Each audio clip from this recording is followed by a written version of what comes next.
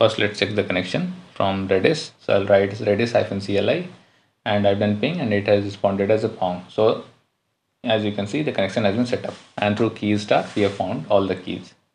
Now here I am going to start a Spring Starter project. I will name this as Spring Redis-demo, and this will be a kind of demo project for Redis. After this, I will go to the next and select DevTools, load things at runtime, Spring Web for APIs and Actuator, and Reactive Redis. I'll click on Finish and provide one more dependency of this Redis. Redis is used for setting connection factory. So in this way, we have started our Spring Boot application, our basic requirement of this form. So second thing is to provide the host and port of the Redis. So host is our local host only for the Redis, and port of the Redis is 6379, the default port in which we have set our application. As you can see, 6379 is here. Third thing is that let's create different port for the Spring Boot project. Let it be 8084 instead of 8080, in which our project will start. We will be creating three things: model class to set in the Redis. So for that, first start with model class only. I'll create a person object. In this person object, I'll provide, for simplicity, let's go for string name and string ID. And I will create the toString method for this. So right click on it and go to the source and generate toString. So I'll click on this, and using the fields, I'll create toString method. Again, let's go and create getters and setters. So again, I'll click on getters and setters, select two fields and generate. So our object is ready. This object will be used to set in the Redis object. Second thing, let's create the configuration. So for that, I will create a package, and inside this package, I'll simply provide Redis config, and the package will be com.sumit.playjava.config. So this is a kind of configuration, so I'll annotate with configuration, and beans will be provided through this Redis config. So first bean will be the Redis connection factory, in which Redis connection will be provided. And this Redis connection will be used in the Redis template, the exact template through which Redis will be making connection. So this Redis connection factory, get connection factory, as you can say, and I will create Redis connection factory object here. So for simplicity, let it write in 2 to 3 lines. So I provided this Redis connection factory, and in this connection factory, if I want, I can change few parameters like client, name, provider, etc. But as of now, for the simplicity purpose, let's just return this connection factory only. So after this Redis connection factory is done. Now the exact thing, that Redis template, I'm going to provide through the bean only. So public Redis template, and this Redis template will ask for key and value. So key will be a type of string. Let's assume we are providing string only, and value will be the object of this person. Simply I'm pasting here as a person, and simply I'll write Redis template, and through this our Redis object template will be returned. So Redis template, again the same thing, string and value as a person, and I will create this Redis template as new Redis template. Let me remove this key value as of now, and through quotes I'm closing this. Now in this Redis template, I will make the connection through this Redis connection factory in the first bean. So I will write set connection factory and get connection factory through this Redis connection. So this giving warning, let's add key value in the argument. Now everything is sorted for our Redis connection. Now I'm going to write some Java doc that this file is to get beans of Redis, and as you can see is a code ready configuration. Now let's go and create our main controller. So I'll write the name as main controller only as of now, and let's change the package to com.sumit.playjava.controller to make it segregated and easy to understand. And this is a controller, so first thing is to provide it as a REST controller, and APIs will be provided. Second thing is to provide the base mapping or base URL through request mapping. So these two things are done. Now which object will be using? We will be using the template for Redis. For that, hash operations are required. So hash operation is the main operation through which Redis will be operating. So it will contain three things: the parent key and the key and value of the REST template or Redis template. So this Redis template will have string and person as object.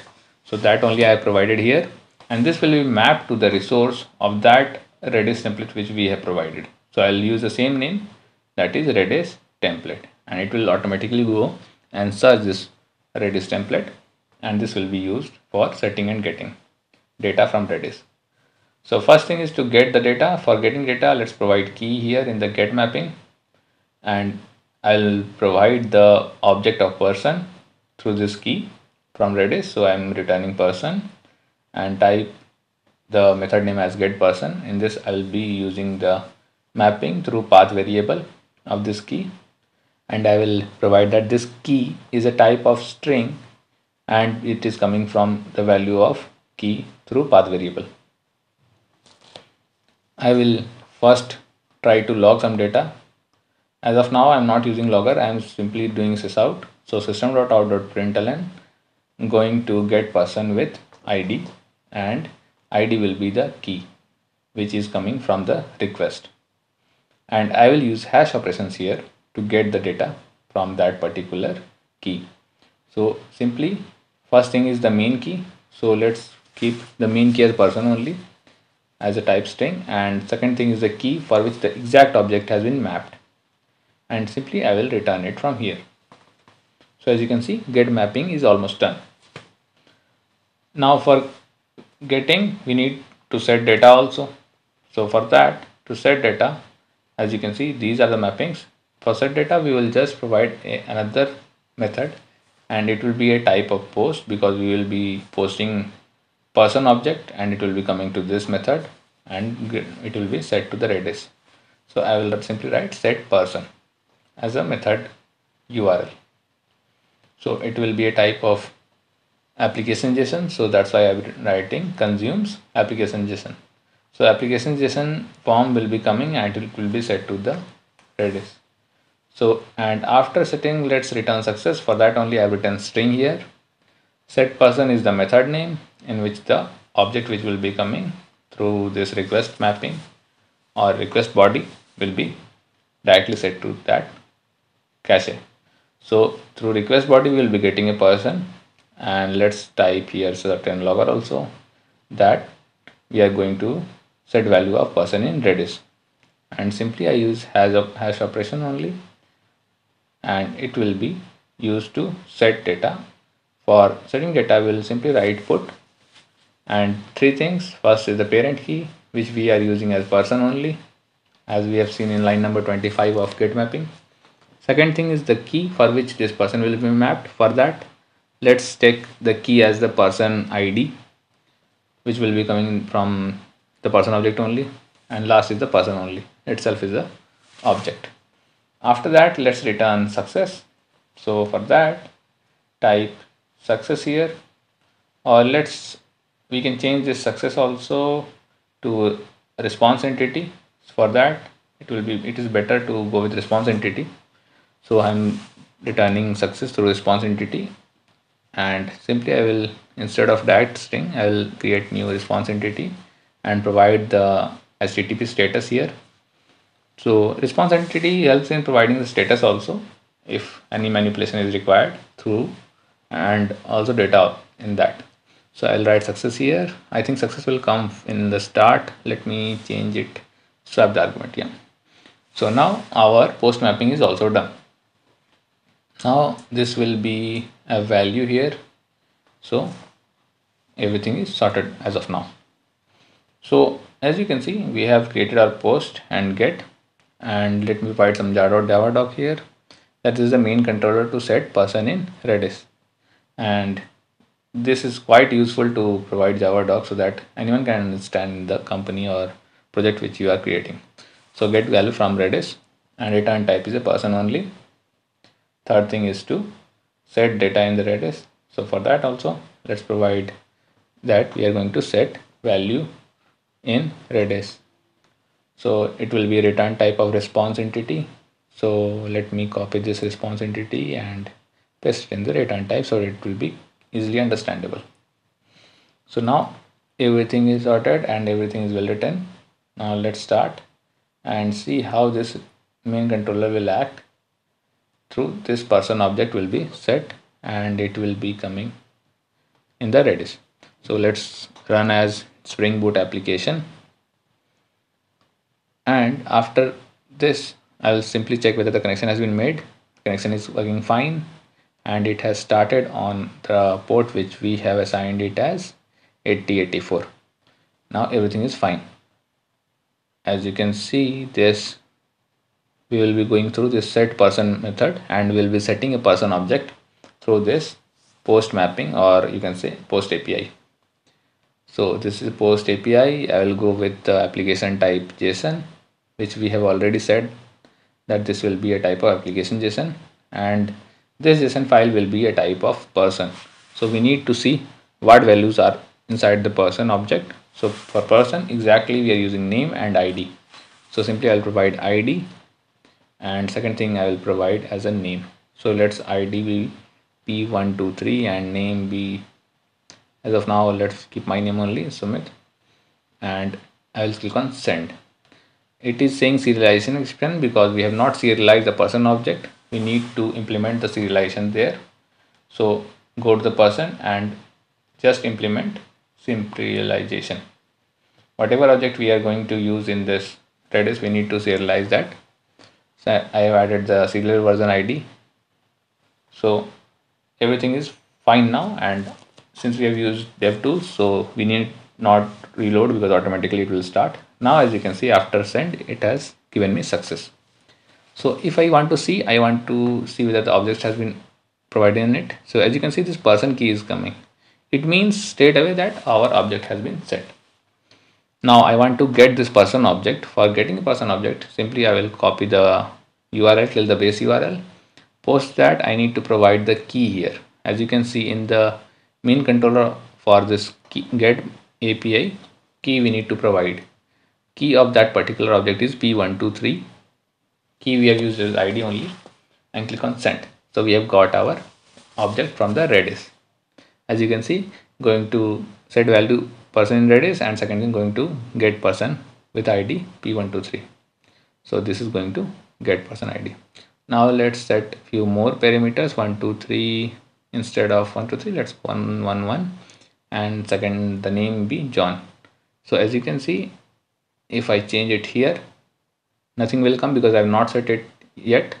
Now let's click and set this value. I click on send, and if I click now, it has been set now, and now the value will come. So as you can see, John P11 is coming. All things are coming from Redis only. So let's give another name as Puneet and click on send, and again call P123 122 and click on send Puneet. So three things are coming. Now I want to get all the values through one go. So our hash operation provides that also. So instead of getting through key, I'll simply get all the objects. So I'll just use the hyphen only and try to get all the objects of that particular person. So let me remove this part, get all persons with ID I'm going to remove, and now this is going to get the person. So I'm simply call the other method. The other method is to get all the values, and for entries we are just need to call all the values inside the main key, and it will automatically give me that. So I will simply change the return type of this get mapping to map, and let me provide the braces which is missing here, and simply our project has started. Since we have used DevTools, we don't need to bother about restarting. And let me copy till the base URL, because this is the URL for our third API in which we are going to get everything in one go. See, we have got everything inside the main key of person. And let me provide few more data here. 1255, let it be Amit. Click on send. One more data will be coming, and let's first check whether this is coming or not. 155, it is coming, and click on send. As you can see, all the four data are coming. So in this way we can do operations through our Redis, and we can easily get data. Now the things comes to mind, what is the use of Redis? So you can do the use of Redis through cache implementation easily. That if anything is coming from the Redis only, we don't need to hit the database because it will slow down our application. This can be done like this here. If at line number 37, if I'm going to get a person, if I'm not able to find that person in the Redis, so it will be an empty object. So through object utils, I'm simply checking whether it's empty or not. If it is empty, then I'm going to fetch the data from database. So I'm writing fetch from DB as not in Redis, and once I have fetched the data from the Redis, then I will require to set in Redis also. So here just after fetching, just need to set in the Redis cache, so that from next time when it will be called, it will be directly coming from the Redis cache only instead of going to DB. So in this way you can apply a check of null pointer, and if it is coming as null or empty object, then you can directly go to a DB and pull out and again set it in the database and through database to cache, and from next time it will be directly called from the cache. So in this way you can see most of the operations can be done, and Redis is easy to configure. So we have already seen that how we can install in our system this Redis, and how we can easily use that Redis cache in our application, and it is quite fast and it comes from the initial layer also.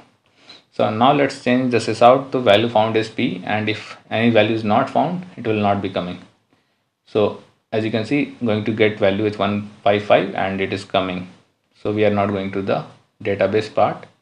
But if any value is not coming, so let a random number be 177. As you can see, 177 is not here. And if I click on send, then you can see nothing is coming. And what it will say that going to get person with ID P11, value found is null because it is not found here, and fetch from DB as not found in Redis. So as you can assume, it is going here to get it from database. Post getting it from database, you can set it in the cache and simply return, so that it will be easy to use from next time, and it will be directly coming from the cache only.